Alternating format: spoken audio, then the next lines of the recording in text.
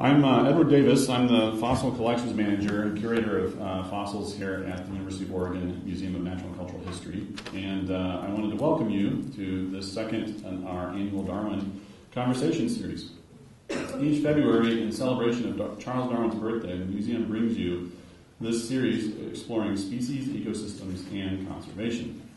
This evening, it's my pleasure to introduce our speaker, but first I'd like to call your attention to some upcoming events at the museum. February is Volunteer Recruitment Month at the museum. From leading exhibit tours to helping with children's events, the museum offers a variety of ways to get involved. Volunteer applications will be accepted throughout the month of February. Please visit our website or see a staff person here to apply or learn more. On Friday, February 24th, the museum opens our latest exhibit, Hungry Planet, What the World Eats. We'll be bringing you many food-related programs throughout the spring, including cooking classes and a speaker series. The first program is a sausage-making workshop in the Pig and Turnip on March 5th at 3 p.m. For more information, pick up a program guide from the table outside or please visit our website. And now I'd like to introduce this evening's speaker, Jack Tseng. Jack received his PhD from the University of Southern California in 2011, and he was a postdoctoral fellow at the American Museum of Natural History from 2013 to 2016, and is currently an assistant professor in the, don't let me screw this up, Jack, the Department of Pathology and Anatomical Sciences at the State University of New York in Buffalo. Good job. There you got it. I've known Jack since he was a wee undergraduate student, and I saw him develop his initial interest in bone-crushing animals, so it's really exciting to see him at the pinnacle of his success here. Actually, we hope this is not the pinnacle. But seeing him on his sharply upward career, which includes a history as a Fulbright Fellow, and a current publication record of 25 scholarly articles in journals such as Science, the Journal of Vertebrate Paleontology, the Proceedings of the National Academy of Sciences, and the Proceedings of the Royal Society of Bee. All very high-profile publications. Jack's main research interests are in the evolution of mammals and the engineering of their musculoskeletal systems, as you will see. So please join me in welcoming Jack Tseng. Thank you.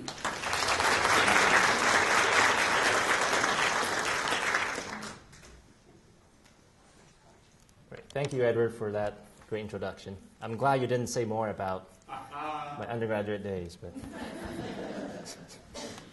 And thank you all for coming tonight. I'm really happy to be here. This is my first time on this campus, although I've known some of the scientists here for many, many years, before they even came to Oregon.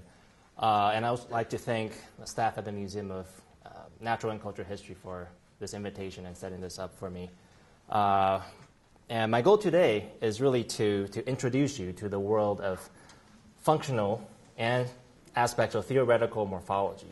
So I was luring you in here by talking about dogs in my title. You'll hear about dogs, but you'll also hear about these other aspects of paleontology that can be used to study animals such as dogs. And of course, through the process, we'll look at some of the highlights of the fascinating evolutionary history of the dog family.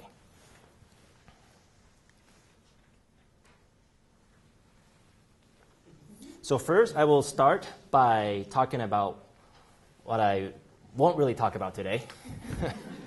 and this is because when I say dogs, many of you probably think immediately about your pet dogs, or if you are not a dog person, your neighbor's noisy pets. But in the context of evolution or paleontology, when I say dogs, what I really mean is the dog family and species that are contained within it. So just to make sure everybody's on the same page, when I talk about canids or fossil canids, I'm talking about species within the family. And when I talk about canines, that's on the subfamily level. It's a smaller grouping, a subgrouping of the canid family. And when I talk about canis, that is, again, yet another level, a finer level of classification. And these that incrementally contain smaller and smaller groups of organisms.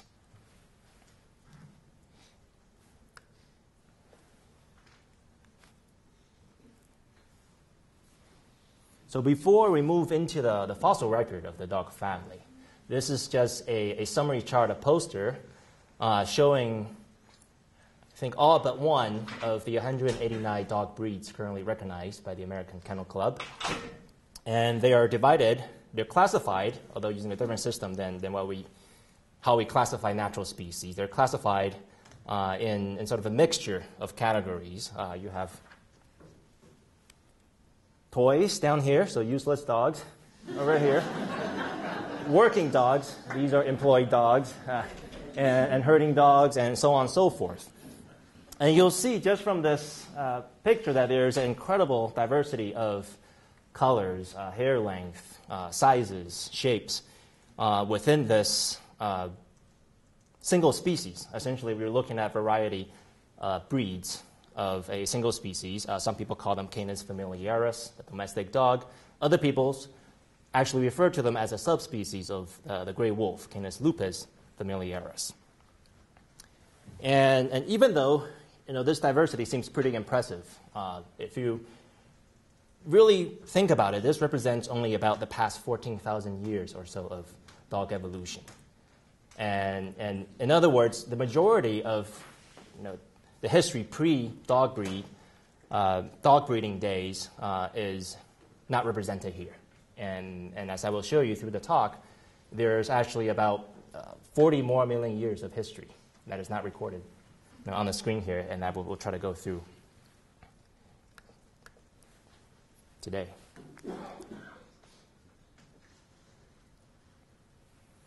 An interesting parallel, again, that I would like to make between the dog breed world, which the domestication of dogs is actually quite a hot topic today in sciences, although it's mostly relegated to the realm of archaeological sciences and in genetics. Paleontologists don't really have a huge stake in the science of dog domestication because to us, they all pretty much look the same, except for some, you squish some skulls this way and you make them longer in other breeds. So we really, the paleontological aspect of dog evolution really is concerned with pre-14,000 years. So from the very beginning, about 43,000 million years ago, up to the Ice Age and to today's living wild dog species, of course. But in both fields, domesticated dogs and wild dogs, there's still a lot of activity going on. So these are just two examples of new names that have been given in each category. For domestic dogs, actually a new breed was recognized by the American Kennel Club just last year, the Sluggy, or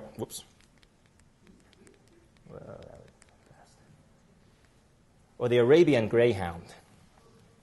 And in the paleontological side, there was also a new species. There's not a new breed, but an entirely new species, recently named after my PhD advisor, Xiaoming Wang, at the LA County Museum.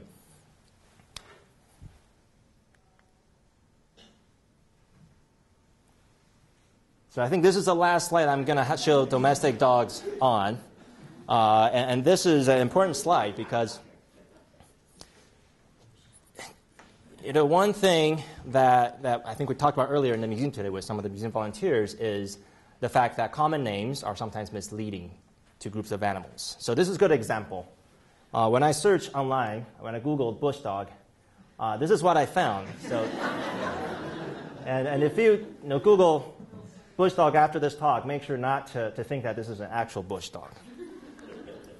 This is a bush dog, and if you use this scientific name, it's Speophilus venaticus, and that's actually a much more specific name that you could give and Google and actually get a consistent result. Whereas the bush dog, a common name, could mean a number of different things. And the reason I want to show these two species here, they're both South American, and they're living today, is that sort of paralleling the amount of diversity you observe in domestic breeds in terms of sizes and shapes, you can find similar examples of drastically different body proportions in closely related species. And this is one example. The maned wolf, you might think that it maybe got the better half of the genetic inheritance from their common ancestor because it's much more majestic looking, it's got nice fur, it's slender, whereas the bush dog sort of got the short end of the stick, and they're left with really stubby legs. And these two were not bred by humans in any sense, because they actually diverged about 3 million years ago, according to the fossil record. But somehow these sister species became very different in terms of proportion. So that really shows you how even in a relatively short amount of evolutionary time, you can have these incredible divergences that sort of mimic the type of body proportion changes you could see in domestic breeds. And although geneticists don't really have a complete understanding of the genetic basis for why dogs, both wild and domestic alike, have this ability, they seem to have this ability to vary a lot. We do know that compared to other carnivores, I will show you, the context within which dogs evolved. Relative to other carnivores, dogs do seem to show a higher degree of variation that's possible, both in evolution and in domestic breeding. Because to a carnivore paleontologist, we often say that if you look at a cat fossil, you always come to the same conclusion: a cat looks like a cat, looks like a cat. And even from the very early, times of the cat fossil record, you could tell that it's a cat because many of the features have essentially remained more or less stable through their evolution. Whereas for dogs, that's not the case at all. And as I will show you later, dogs were a lot more diverse in terms of their adaptations than is observed just with their living representatives.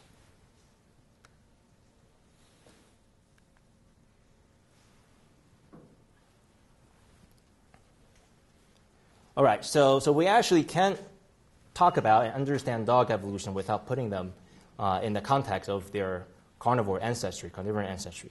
And we can't really talk about carnivorous ancestry without bringing cats into this. So we're going to do this now, get this over with. So by a show of hands, how many of you have cats at home? All right. So bear with me here. I have two sort of dad jokes here. I'm going to do one for cat and one for dogs. So for those of you cat owners, why don't cats play poker in the Serengeti?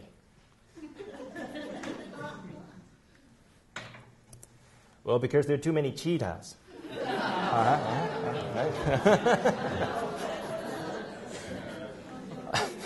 So now how many of you have dogs at home? You can raise your hand if you have both dogs and cats.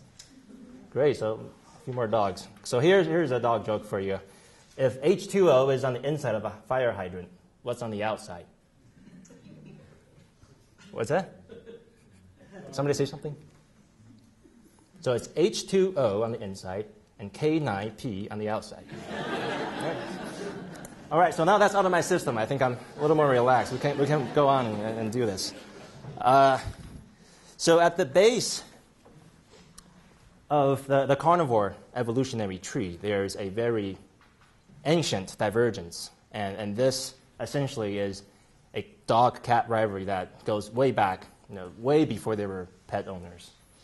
So roughly between 40 and 50 million years ago, the group that is known as carnivora, so this contains dogs, cats, and all their living and extinct relatives, animals like bears, which are on the dog line, pandas are bears on the dog line, seals, weasels, these are on the dog line. On the cat side, we have mongooses, civets, hyenas, and some other smaller arboreal or tree climbing species. But really, the bifurcation or the division, ancient division of carnivora is divided into cat-like and dog-like animals. So this goes all the way back to the beginning of the evolution of modern dogs and cats. So let's go through a few evolutionary highlights of the cat-lying animals versus the dog-lying animals, for you to get a little bit more familiar with the group of animals that we've been talking about, and the group of animals from which dogs evolved. For one thing, both cat-lying and dog-lying carnivores evolved extremely robust and strong jaws. Not all of them, but several of the species. In other words, they converged on this bone-cracking type of predatory habit. And in this case, on the feliform side, we have the living spotted hyenas, which to me are some of the most beautiful, maybe not with this picture, but some of the most beautiful carnivores living today. And on the dog side, we have an extinct lineage of fossil dogs that also evolve very hyena-like features, as we'll see a little bit later. And in this case, these are entirely extinct. These are still living, so I'm giving 1 point to the cat group.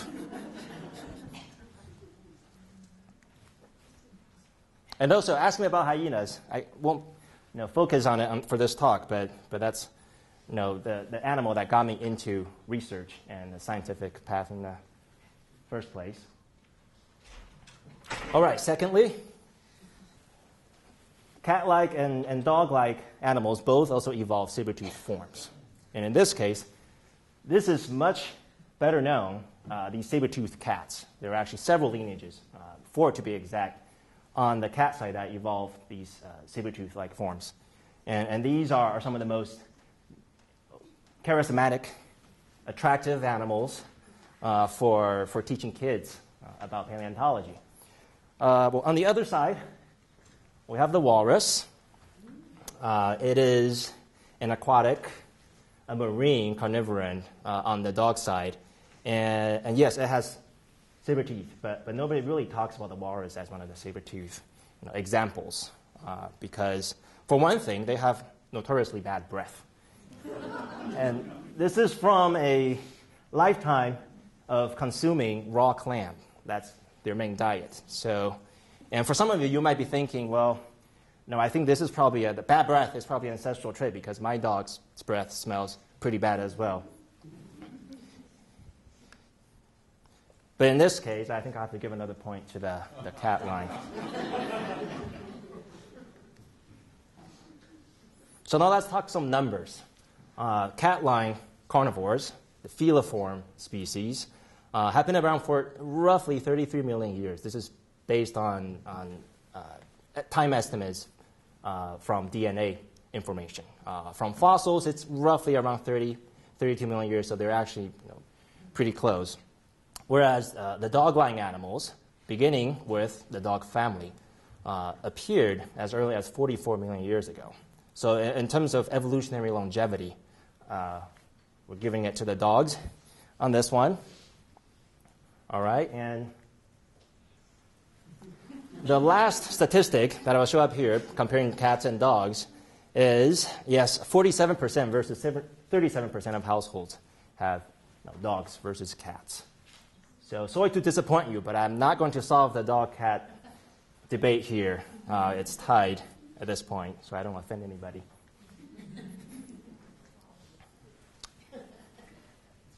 And this is one of my favorite starting lines to a scientific paper. I'm thinking about using it in every single scientific publication I write from now on. But this is by another carnivore paleontologist, Blair Van Valkenburg at UCLA, along with her husband, Bob Wang, a geneticist. And they, in my opinion, quite succinctly summed up how we, as people, feel about carnivores in general. So I'll show you in the next slide the different species that are included, but actually, this group includes our most beloved pets, cats and dogs. Some people like weasels, they can keep them as pets. But also some of the large predators that I think, culturally, we have almost a primordial fear of. If you think grizzly bears or mountain lions, that is something perhaps built into our psyche because the interaction between carnivores and humans started when humans became one of the top predators in the Ice Age environment. And I think there's something very ancient about how we feel about carnivores. Of course, I'm not an archaeologist or anthropologist, so I won't go into the aspects. But this is something to think about is why do we feel certain emotions about certain carnivore species? And of course, they don't really care how we feel. They just carry on with their business.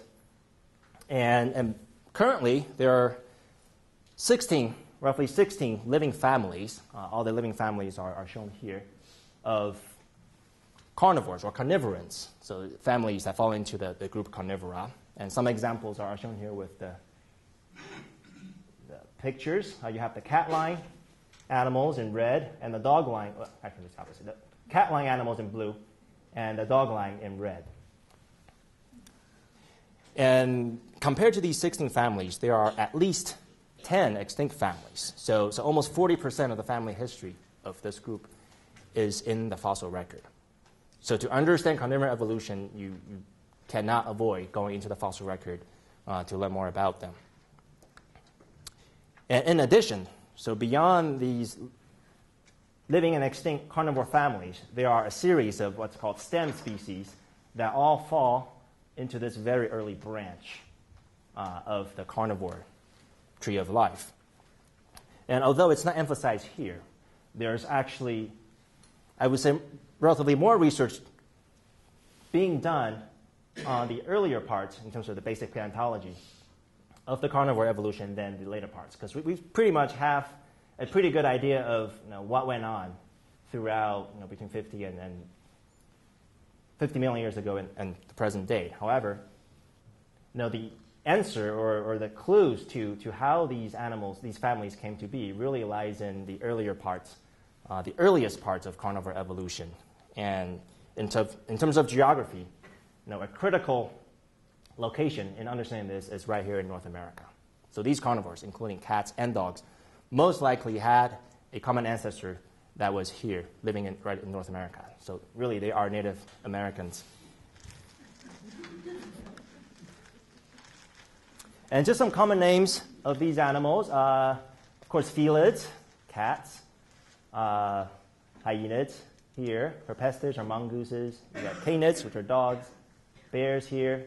These are some seals and sea lions, forming a distinct group here. Skunks, red panda, which is distinct from the giant panda, which is down here. Raccoons and relatives, and weasels.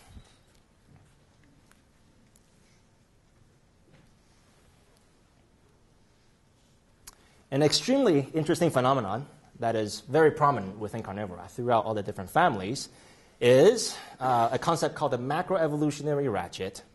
We also talked about this a little earlier today. So I'll mention it twice here, again here, so hopefully it will catch on a little bit. But what is it? So I'm just going to, you see that's already spinning. It's going to keep spinning. Don't stare at it for too long. You're going to get dizzy. But essentially what this concept is, if a carnivorous lineage is trying to buy evolutionary life insurance in the modern day, they will probably get denied coverage because they have this pre-existing condition called the macroevolutionary ratchet. And what this does is, it's just like what the ratchet is showing. As carnivore lineages evolve to become larger and more specialized, they are essentially at the same time shortening their evolutionary lifespan. So in other words, as they become more specialized, they are less able to adapt to changing environments through evolutionary time. And one really good example, as we'll see it throughout the talk, is in the dog family. And that's part of the reason we don't have some of the most specialized dogs that evolve, because they are already extinct at various times during their evolution. And another example would be some of these saber-toothed species on the cat side of the carnivore group. We don't have saber-tooths living today, and none of the fossil saber-tooth actually live a long time, but they always have a replacement after them. So it seems like they never learned their lesson. They keep coming back to the same specialization only to realize, or not realize, only to find out that the actual act of adapting really well to a particular niche actually was a factor contributing to their extinction, which is an interesting conundrum there. All right, so now we're going into some of the fossil records within the dog family. There are 3 distinct waves of dog diversification.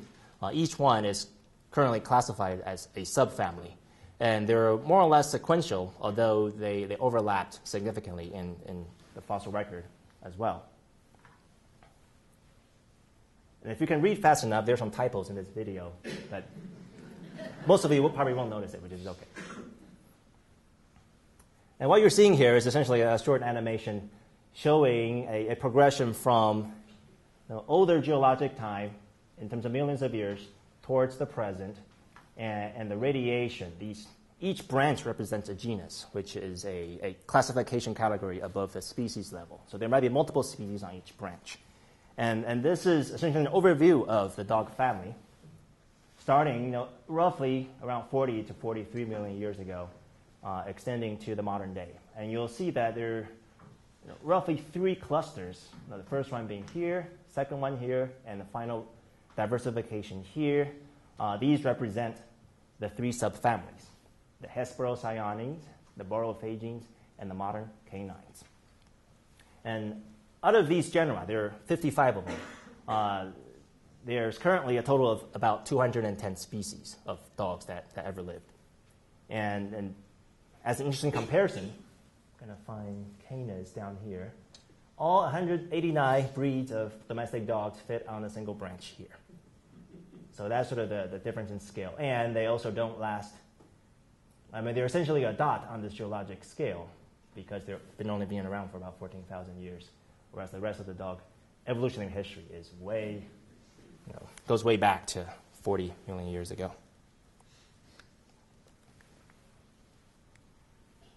So to set up the question for the rest of the science that I'm going to show you is, essentially this is a very basic question that every paleontologist have asked at one point or another about the critters that they study, which is how do these animals change over time? Because as a paleontologist, time really is on your side. You have a lot of geologic time, as much as you want, really. So for somebody who studies, very, very deep time, 40 million years seems like a blink of an eye. But for others, this is a lot of time. But for dogs, this 40 million years is essentially their entire evolutionary history.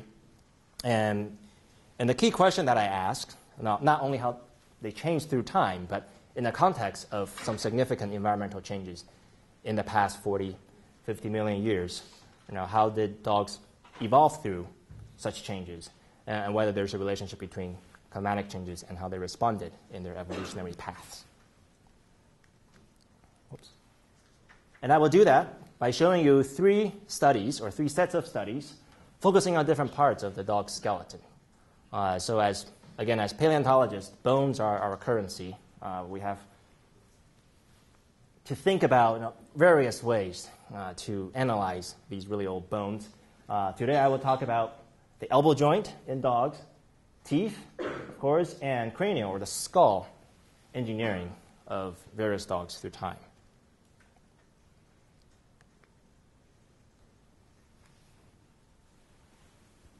And this is sort of a short animation showing basically, don't look at the plants. The plants are a little bit wrong because the artists that I work with to create this didn't really know about plants of North America. So it's supposed to be North America, but it seems like you got plants from all over the world. But essentially in North America, starting 40, 50 million years ago, we had swampy, jungle, enclosed environments that's very widespread. And that turned into a slightly drier, still wooded environment. And through the past 50 million years, especially the past 5, 6 million years, those wooded areas gave way to large patches of wide open grasslands. And it is within this context that dogs, and of course a variety of other mammals and other animals, evolved. And paleontologists focusing on different organisms have tried to understand how their own group of interest evolved through this set of environmental changes. So essentially from a warm and humid towards a colder and drier environment. And that's sort of glossing over a lot of stuff, but that's essentially the basic direction in which we're analyzing dog evolution. And sort of getting down to the actual bones that are available to answer questions about how animals evolve through time, I was very fortunate to be able to utilize the unmatched fossil dog collection at the American Museum of Natural History. So I would say that even though it hasn't been counted exactly, there's anywhere between 5,000 to 10,000 specimens just of fossil dogs in this collection. And it contains skulls, partial skeletons of essentially every single step in the 40 million year dog evolutionary history.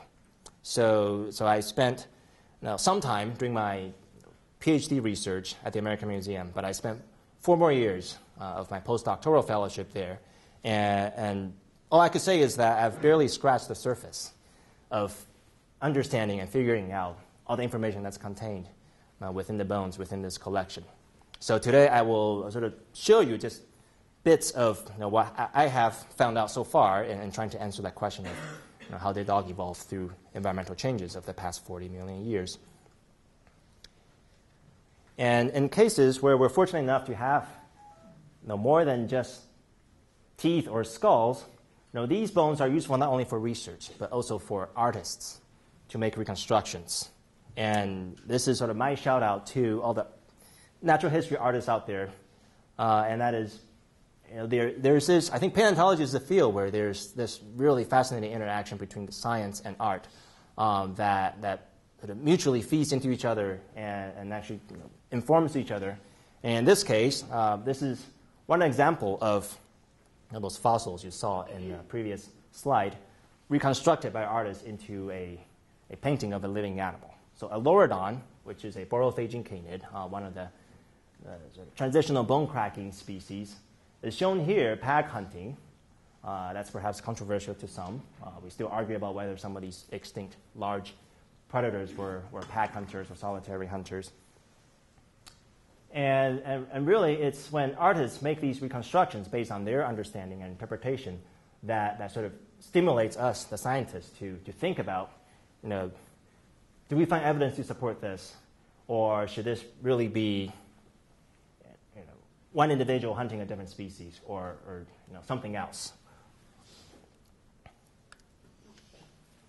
And in a way, I wouldn't be able to put together this presentation without these artists making these things pretty, because if all I showed were these bones, I think that wouldn't make as interesting a presentation as these nice paintings.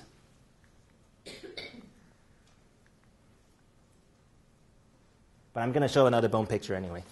So this is a skeleton of a 30-million-year-old species called Archaeocyon. The name means ancient dog. It's actually not the most ancient, but it's one of the smallest and earliest canids. And in this case, this is special because a good part of the skeleton is preserved.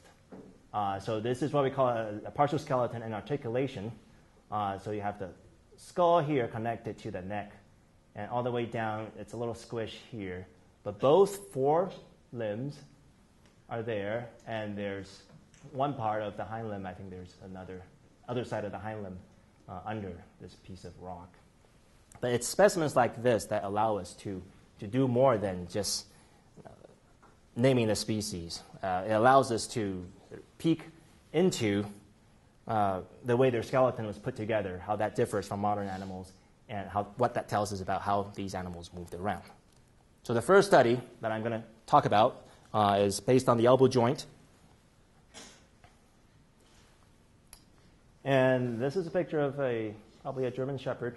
And this is the elbow joint here on a dog. You can actually go back and play with your dog's joint. You'll see that, unlike humans, all living domestic dog breeds have a pretty typical canine type of joint, which is, essentially it allows movement only in this direction.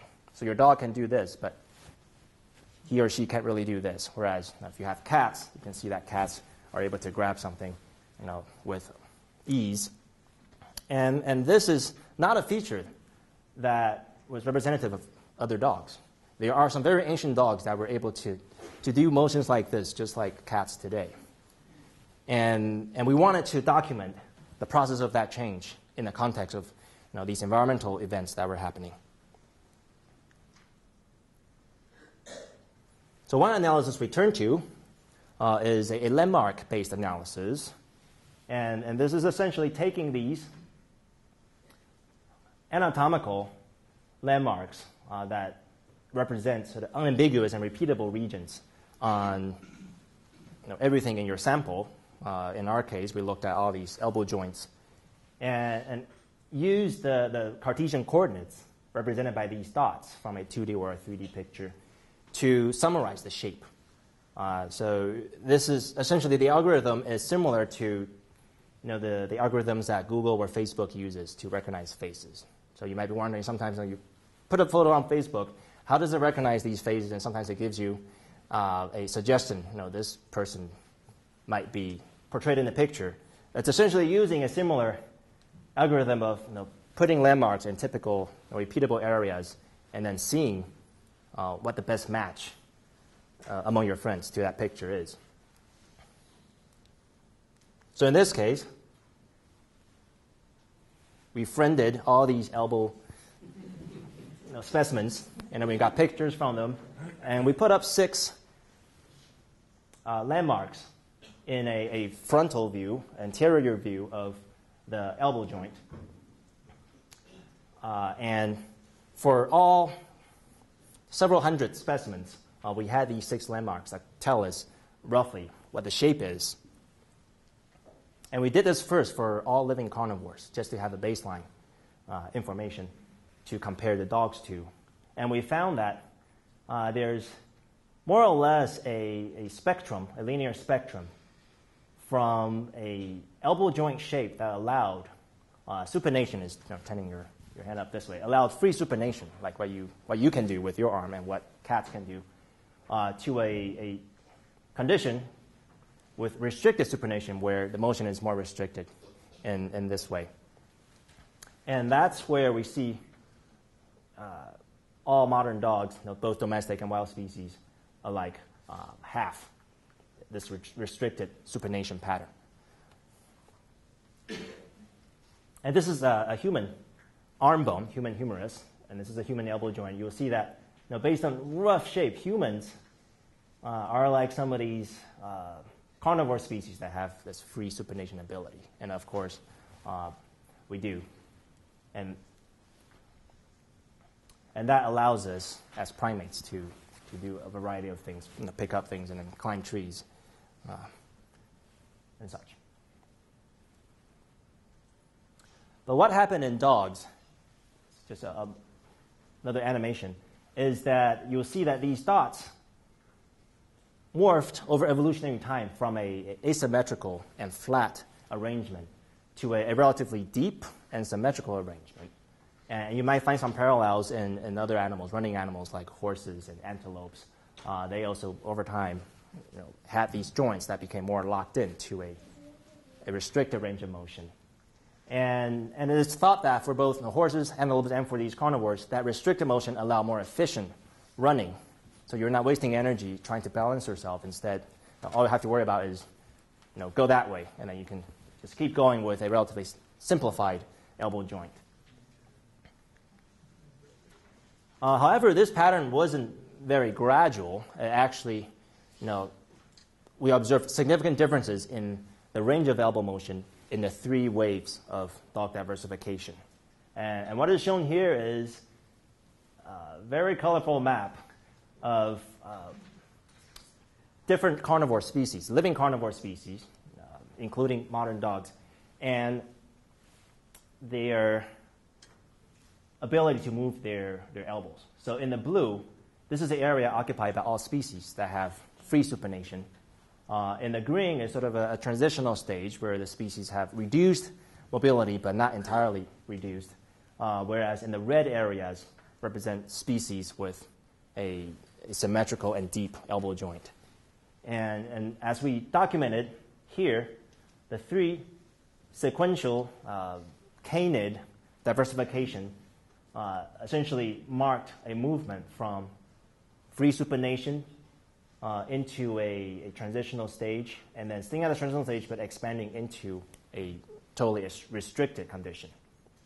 So these seems to have occurred at more or less sort of at the boundaries of these radiations, diversifications. But at the same time, the timing of these diversifications overlapped with, first of all, the expansion of more open grasslands in North America 25 to 20 million years ago. And then the second expansion from an intermediate stage into a restricted movement zone occurred around 7 to 5 million years ago at another sort of vegetational transition stage where grasslands switch from what's called C3 to C4 mechanism of sort of taking up the oxygen. So there seems to be a relationship between how these dogs were changing their elbows and the overall environment at the time in North America. So that was elbow. We're going to move on now to teeth. And this is a schematic of these horizontal bands that are present in all carnivore teeth. And that can vary from species to species, and actually it can vary within a single individual. And the variation is essentially whether you have parallel banding patterns or, in the case shown here, whether these patterns are angled.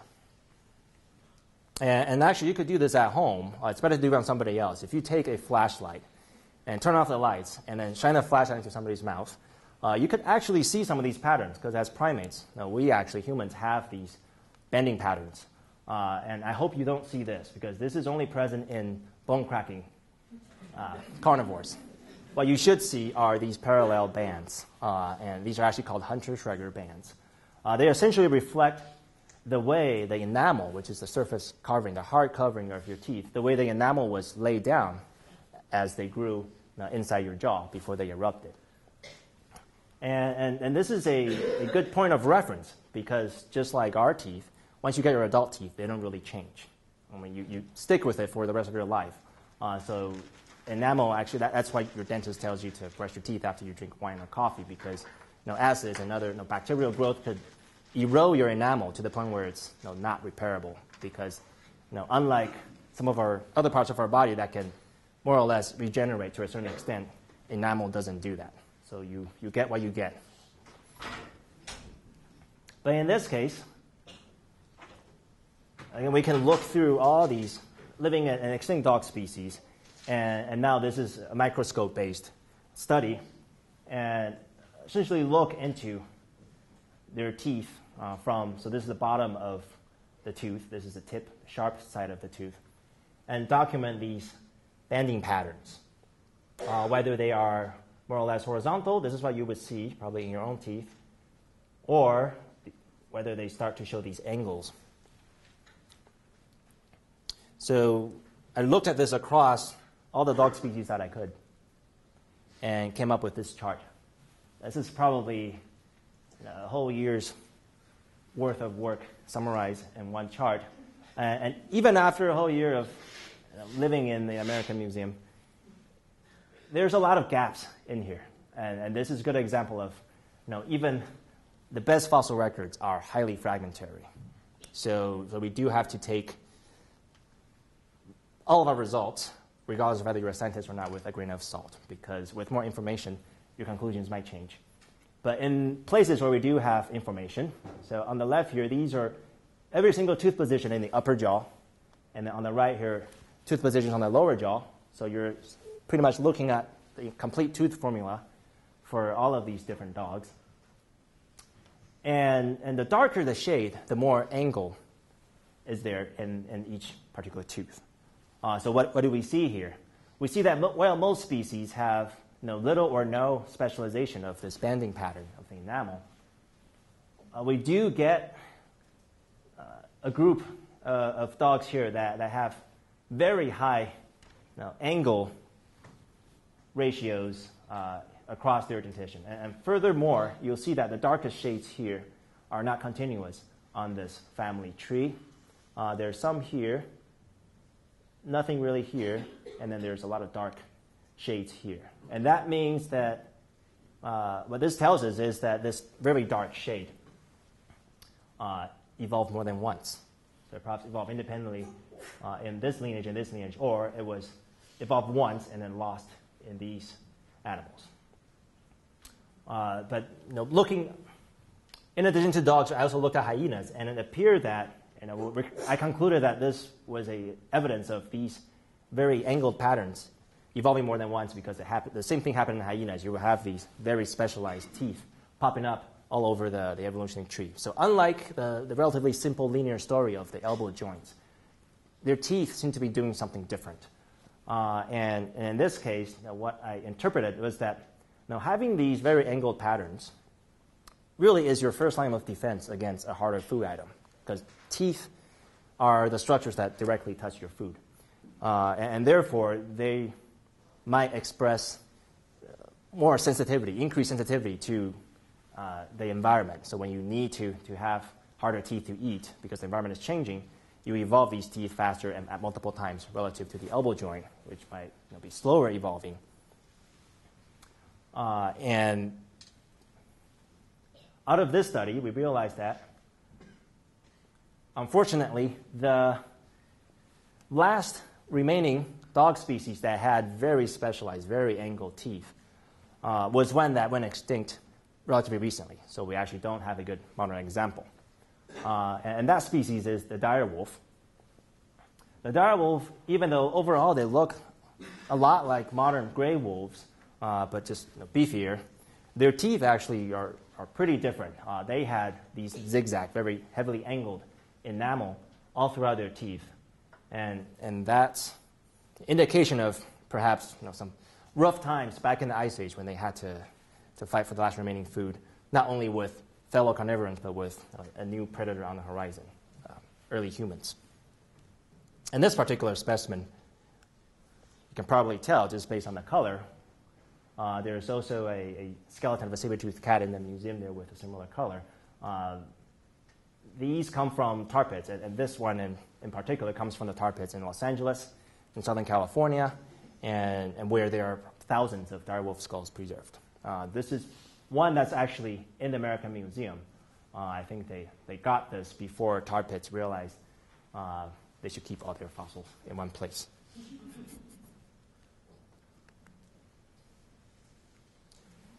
So besides elbow joint shape and the bending pattern of the enamel, there's something else that fascinated me, and that is sort of exemplified by looking at this picture.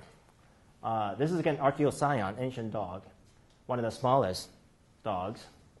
And this is Epicyon. This is Epicyon haydenite, the largest dog species.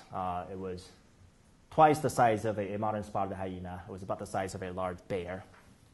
And through this size range, I wondered, of course, that the size change will allow you to eat different things. And by being this large, you could probably eat a leg of a horse a lot easier than being this size. But I also wondered, besides the size changing, whether there are other adaptations that are not so visible just from looking at it, but that required some more in-depth engineering analysis to see if their skulls were becoming more efficient at eating these larger things, besides getting larger in absolute terms. So this is where we get to the last section, and this is a section where I'm going to talk a lot about these computer models, computer simulations. So I thought we would take a break from looking at dog skulls and look at something else, sort of to cleanse your eyes a little bit. Anybody recognize what this is?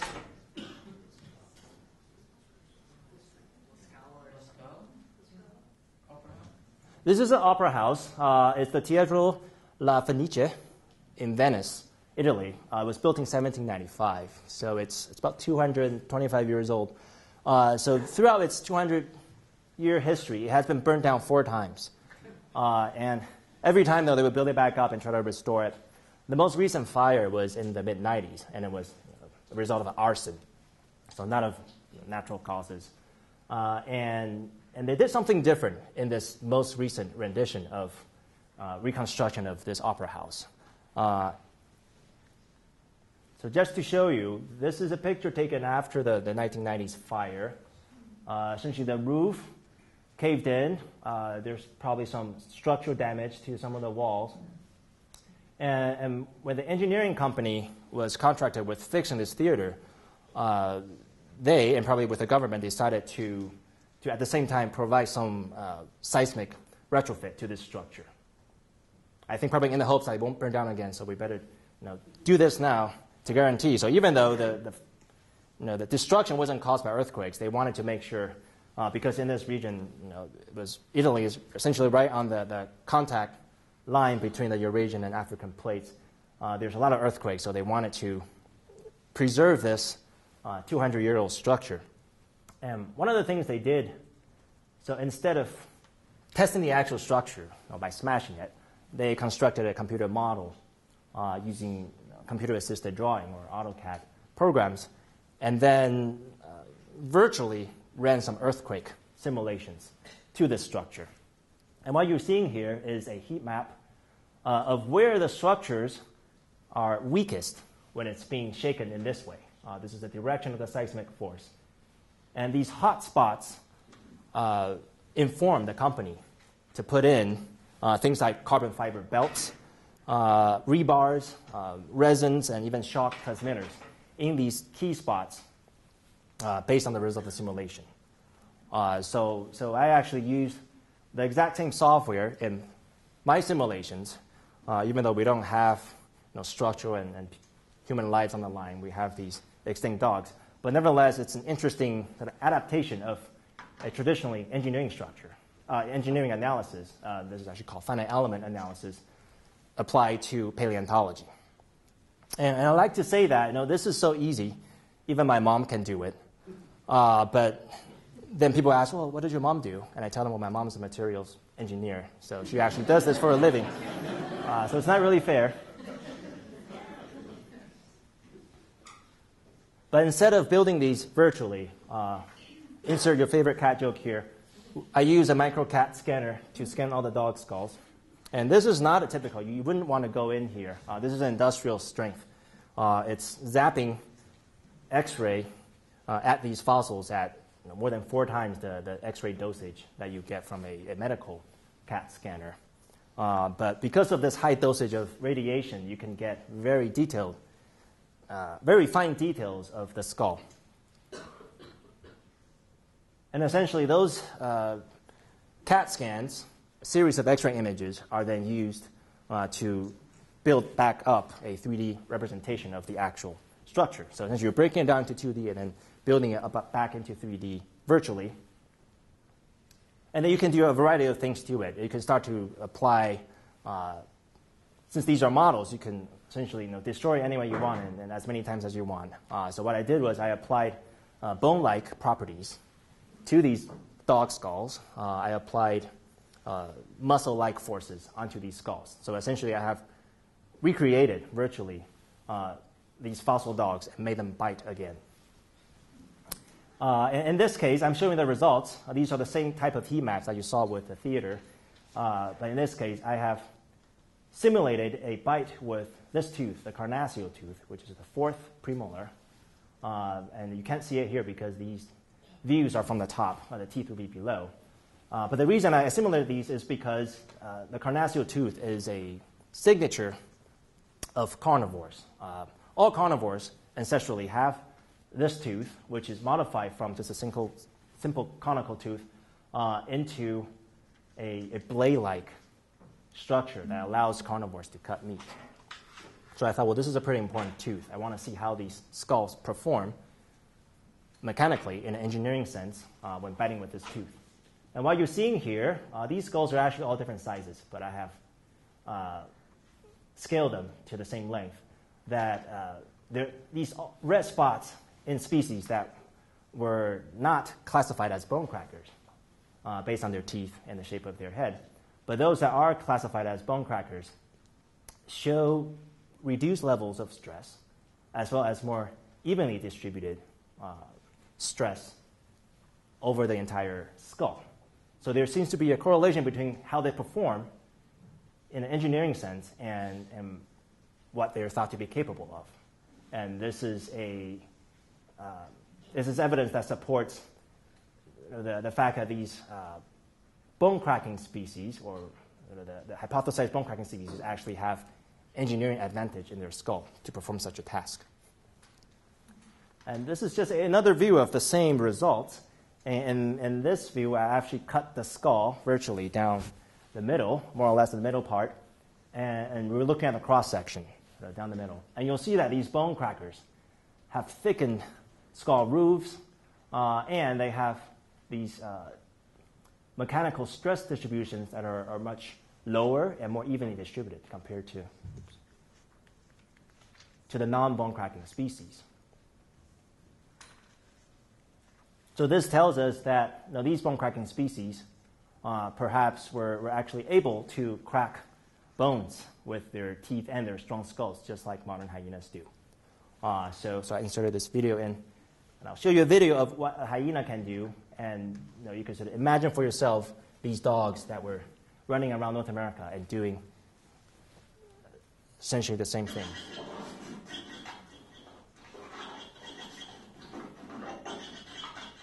So what this hyena is trying to eat is a piece of pig's neck, and it actually was not deboned, so there's both meat and bone in there.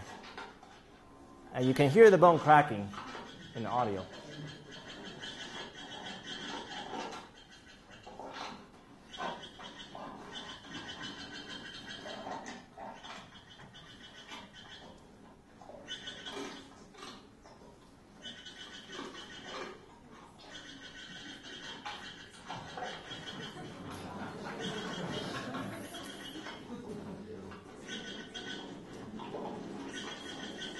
So just imagine we could have had dogs like these running around our hills. Instead, we just have coyotes and mountain lions, lightweight carnivores. All right, and the last thing I will talk about, this is venturing further into things that don't exist, is the idea of evolutionary optimality. And this is part of my title because I think this is a very fascinating direction of research that I'm hoping to get into more. And we'll start with the concept of the adaptive landscape. And some people might recognize this picture. Nick, where is this? Exactly. I have no idea. You can't recite the GPS coordinates from this exact spot?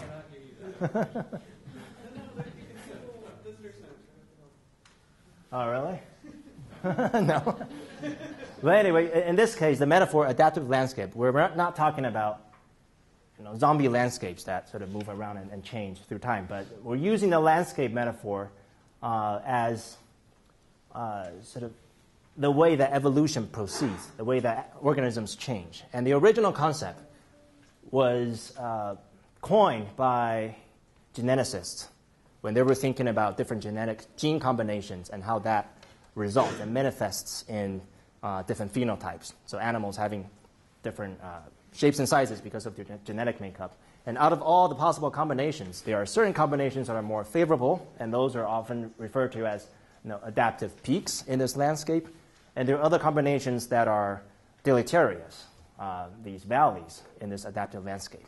And that was an easy way, a visual way for people to think about how evolution proceeds. So if you think about species lineages as hikers walking through this landscape, some hikers that are more fit for survival are able to climb up these peaks, whereas others fall in the valley and they starve to death. Sort of gruesome, but this is sort of the metaphor that we're going with here. And in organismal biology or invertebrate paleontology, this idea was first realized by a paleontologist named David Raup. This is not one of Raup's figures, but since then, the invertebrate paleontologists have done a much better job of exploring these possible areas or possible combinations of organismal characteristics. And a key unit, a key component of adaptive landscape is having a morphospace. And a morphospace is a general term for anything that represents a range of different shapes or sizes or characteristics of any particular organismal group. And in this case, these are various foraminifera shapes. Foraminiferans are single-celled organisms that are floating in the water column. And none of these are actually real. These are purely mathematical constructs. There are three axes in this case. This is a three-dimensional. You sort of imagine this is at the front, and you sort of move back towards the back. And there are parameters like growth factor, which is how large each additional ball or bulb chamber grows from the original. There are things like translation factor, how much offset each additional chamber experiences. And then there's an angle of change.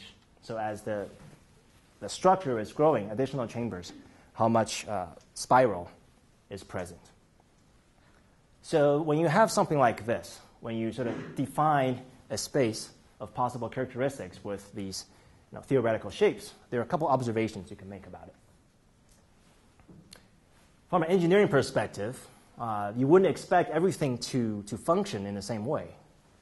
Just by looking at it, there's a whole lot of different shapes. Some are straight, others are curved. So there must be some shapes that are more optimal in an engineering framework than others. Furthermore, some shapes don't exist at all in nature. And this is a fascinating question, why that is.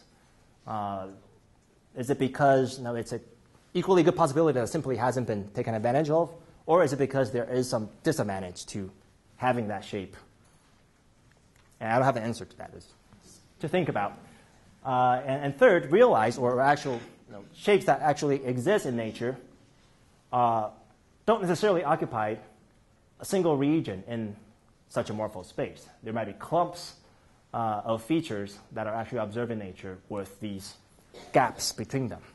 So are those gaps adaptive valleys where they're so deleterious that you can't really evolve through them, and in which case you would have to find a detour.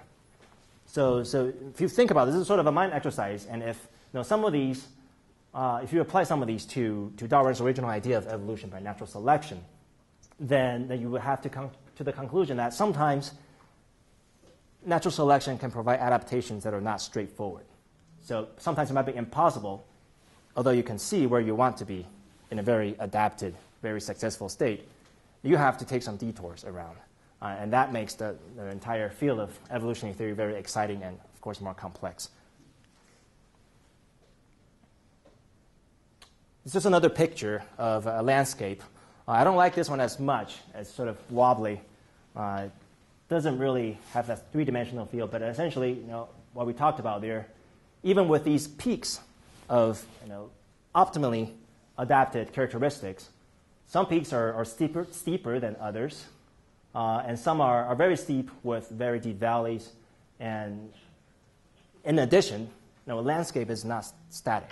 I think the optimality of a particular characteristic is dependent on the current environment. So as environments change through time, you have a shifting landscape. So that's becoming a little bit difficult to process because of all these things going on. And that's what I like about it, because it's so hard to understand.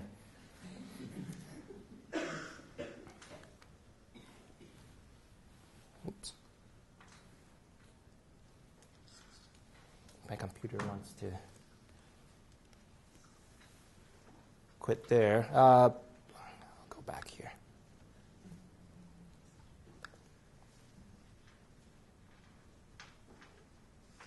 So this is one example of application of that concept to an actual carnivore, in this case dog morphospace.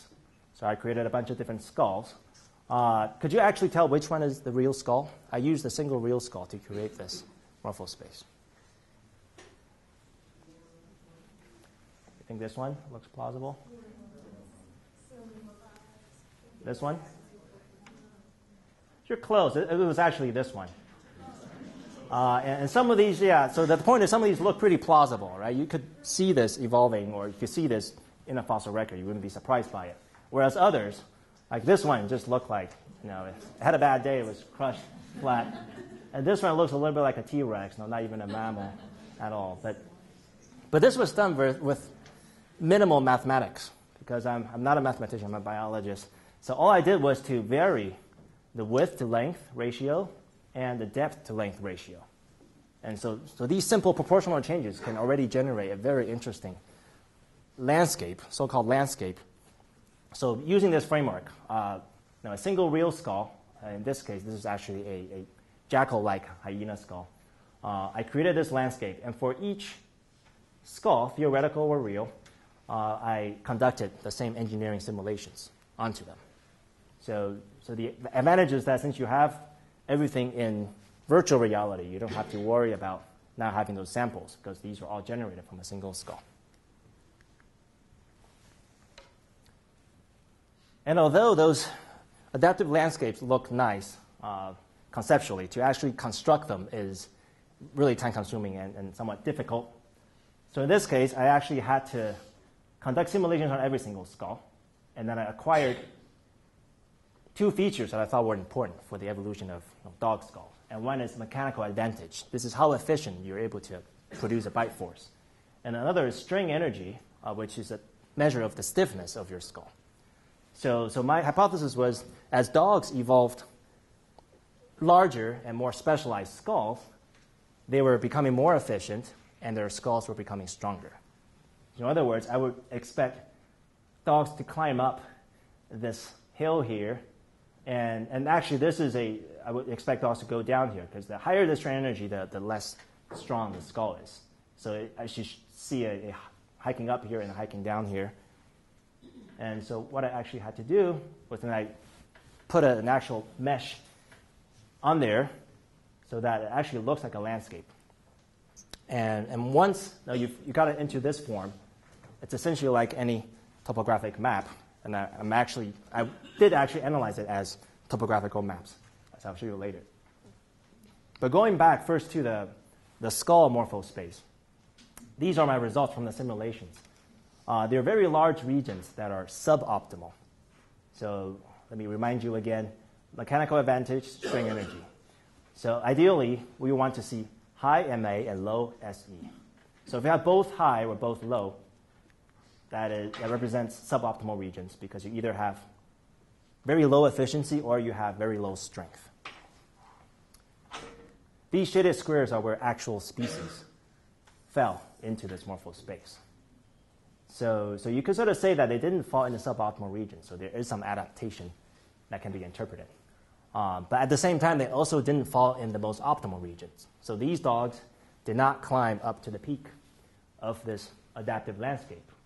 So in these two regions,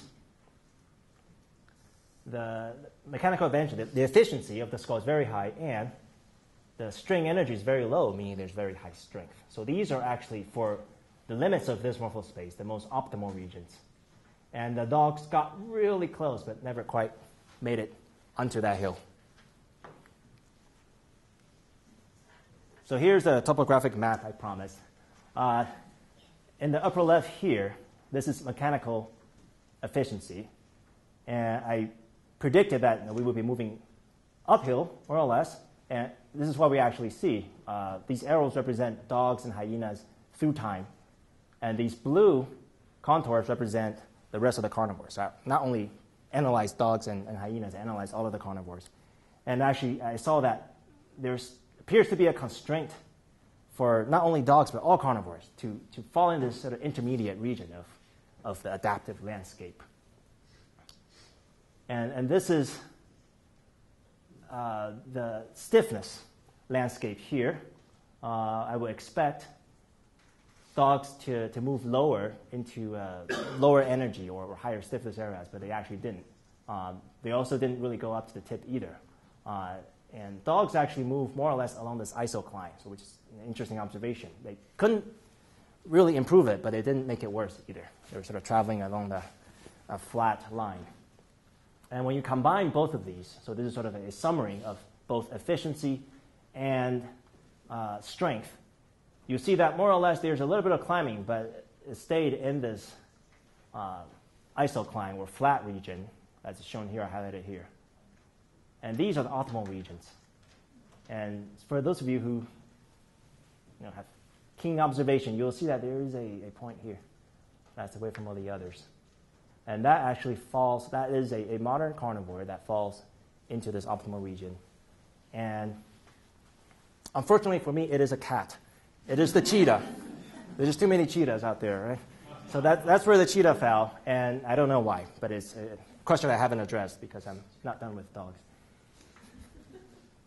So I'm going to end by sort of putting all this in a context of not only these dogs evolving through time and changing shape in their elbows, changing their bending patterns in the enamel, and also improving the engineering of their skulls, but all throughout their evolution history, they were also running all over the world.